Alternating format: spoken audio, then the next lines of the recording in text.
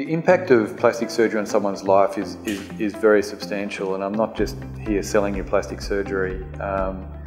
There's a thing called outcome studies where the psychologic and active daily benefit to people's lives can be measured.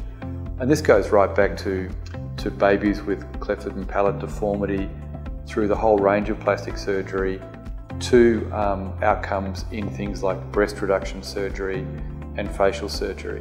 What we know is that if people have plastic surgery for the right reasons, done professionally, are realistic about the improvement that they're seeking, and feel as though that's been achieved, that it fixes the problem. It creates a sustained sense of improved self-esteem. People function better after surgery done for the right reasons.